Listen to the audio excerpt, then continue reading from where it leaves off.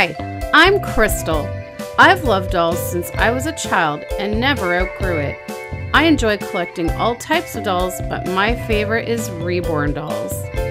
There's Chloe, Grace, Jeremy, Maya, Yuki, Savannah, Ava, Zoe, Haley, and Landon. Along with collecting, I've been a Reborn artist since 2008. It isn't easy keeping up with my collection, but it sure is a lot of fun. Hi everybody. So I'm here to take part in Onesie Wednesday with Miss Yuki. And for this Onesie Wednesday, I am going to put her in this onesie from Next. It was one of the first things I bought her. It's got a little panda bear on it and it says panda. And it has this matching hat. And then I also pulled out her little panda stuffed toy that I got from the Made by Hand show. So let's get her changed. She's been in this outfit for a while. Her eyes are a little bit dusty. I should have got a Q-tip out, but that's okay, right, Yuki? There we go.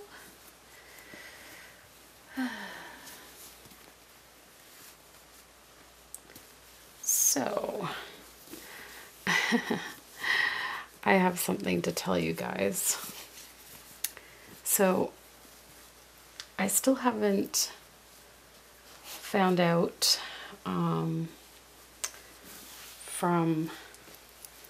I still haven't found out anything from Margaret's mom about my job.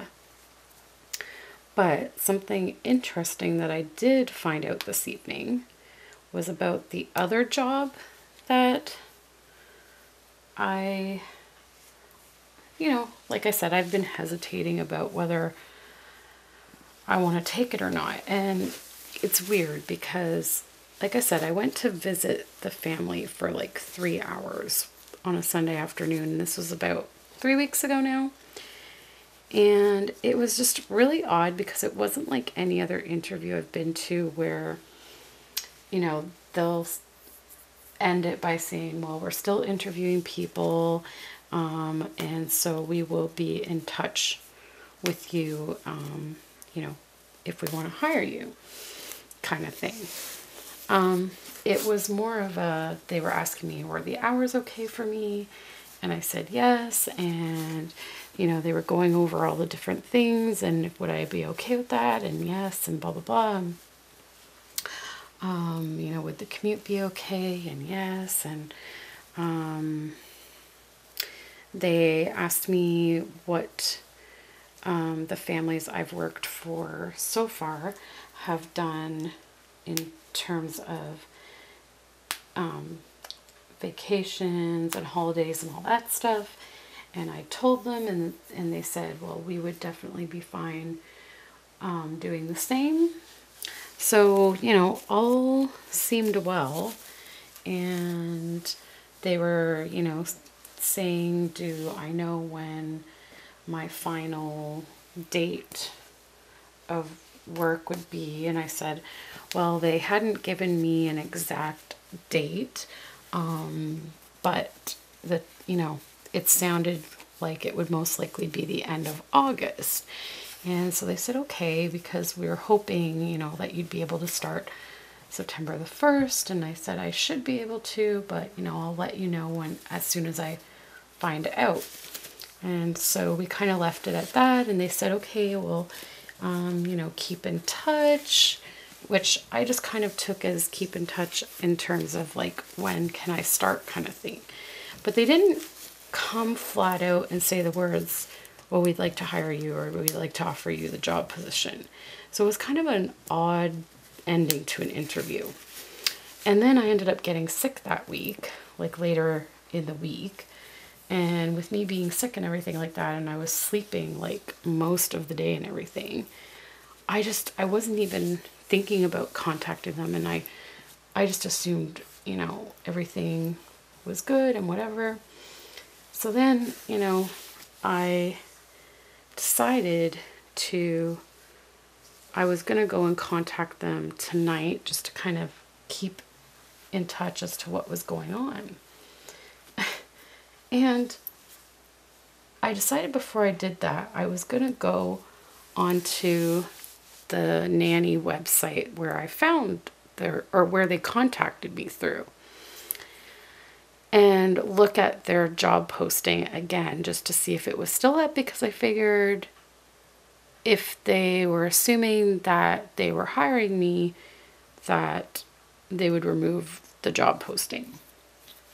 So I wanted to go and check on that before I contacted them. And lo and behold, I find that they have changed the entire job posting from a part-time after-school nanny to now they're looking for a full-time live-in nanny. And I was like, what? And so I was like, oh, interesting. Like, they never contacted me to say that their situation changed and they're now looking for a full-time nanny. So that was a little bit odd, but at the same time, obviously it wasn't meant to be, and kind of stands to reason why I was having apprehensions about it, because it wasn't meant to be. So I'm kind of crossing my fingers and praying and hoping that this means I'll be staying with Margaret. I hope. And if for whatever reason they can't afford to keep me, I'm hoping that maybe they'll at least be able to keep me a little bit longer than just the end of August. So it'll give me a little bit more time to job hunt, hopefully. So, but I don't know, like, I'm hoping it all works out, because it's kind of suspect that, you know, last week was the week that I kind of came up with this idea to offer to lower my hours if it meant that I could stay with them. And lo and behold, this week, the job that I was so apprehensive about is no longer looking for a part-time nanny, but a full-time live-in nanny. So it kind of makes me wonder where things are going. So that is that. I just thought that was interesting. But anyways, here's Yuki. And let's give her her little panda bear toy. Right there. Oh, she looks so cute. I don't know if you guys can see her. Let's see. Okay. There we go. Let's go like this so that you guys can see her face. I hope you can see her face.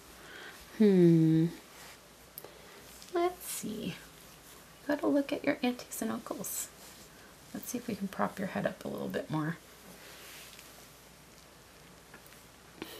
Okay, guys, hold on. I'm going to adjust the camera. Okay, there we go. Look at her. Oh, my Yuki. My Yuki Baduki. Look at that face. She just makes me smile so much. Oh, look at her rocking her pandas. All right, guys. Well, that is it for our Onesie Wednesday video.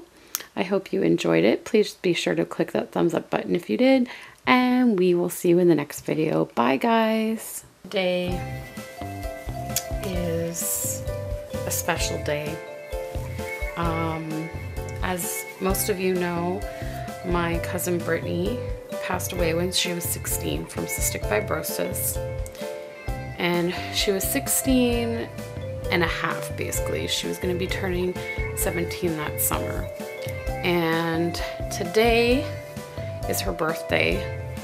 Today she would have been turning 27.